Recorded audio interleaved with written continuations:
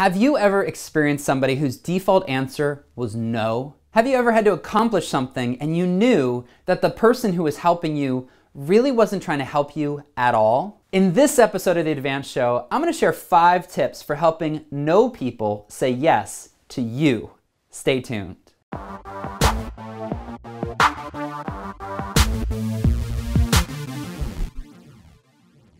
Hey, it's Brian Dixon, and you are watching The Advanced Show.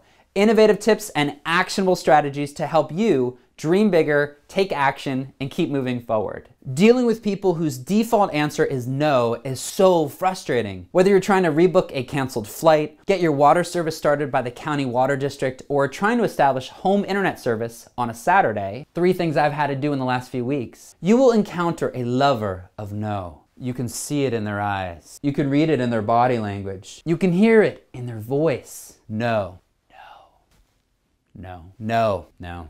Sorry, no, no, no. Well, fear no more, because I'm going to share 5 tips that have actually worked for turning a lover of no into a liker of yes.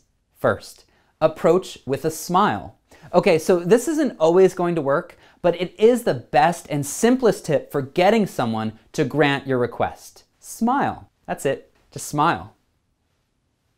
By smiling, you are standing out from almost everyone else that they've had to deal with every single day. Grumpy people, complaining people, hurried people, dissatisfied people, hungry people. Sob stories, they don't work. They've heard it all before, but a smile is pretty rare. 2, listen to their story. Remember that each person has a unique story. Try to connect with the person on a human level. Remember that even though they might work for the city government, they probably have a family, a hobby, a pet, something that they actually like. Now, I'm not saying you have to become their best friend. Just find a way to make a connection. Connections open doors and build relationships. So, ask questions. Do you like what you do? What's the toughest part? What do you love about it? Where are you based? Do you have any pets? Ask questions to help them tell their story and look for a way to build a connection. 3, constantly apologize. Do you want to be right, or do you want to get your way? I've found that apologizing, and in fact, stating what they're probably already thinking, shows that you are sensitive to their perspective and can help them warm up to you. Just a few weeks ago, I had to ship 8 packages before a snowstorm hit our little town. I called the post office and asked what time they closed, and they told me 2 o'clock. So I showed up at 1:45. They weren't happy to see me. But instead of reminding them that they said they were going to be open until 2 or that the customer is always right, I used self-deprecating humor and apology. Can you believe I waited 10 minutes before closing to drop these packages off? I'm so sorry. You must be really ready to go home. Listen, next time I'm going to get here really early. Apologizing doesn't make you look like a genius, but it might increase the level of sympathy they have for you, which can help you get what you want. 4, know when to give up. Sometimes you are dealing with someone that you just can't win over. There isn't enough time. They aren't going to help you anyway, or they don't know the answer. When it comes to customer service of a larger company, I have found that I can just call back and get another agent on the phone.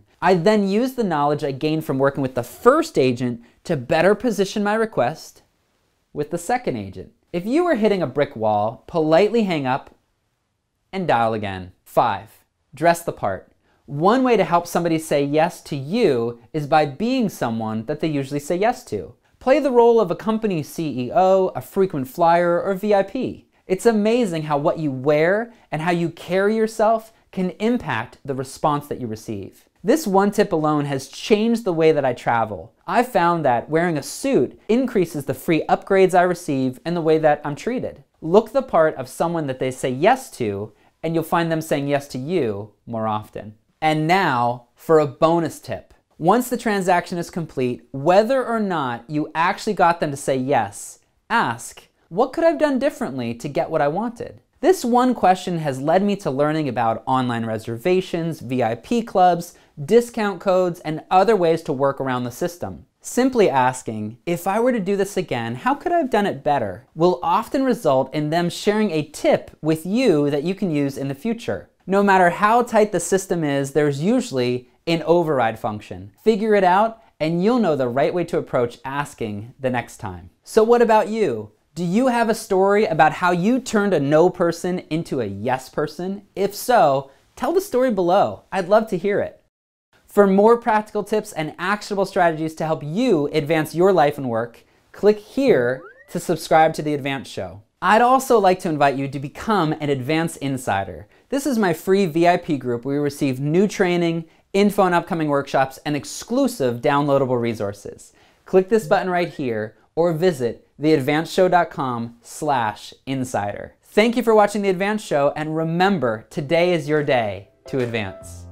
It's getting a good flow. It's all about flow. Whoops. You can read it in their body language. Number two. Two. Garbage can on a Monday? Doesn't make sense. Why would there be a garbage can? I mean, a garbage truck. Why would there be a garbage truck? Garbage truck break. There it is. A lot of garbage today, apparently. Oh, the suburbs. Smile when your heart is hurting. I got that gadget flow. I got that. Feels good to be back.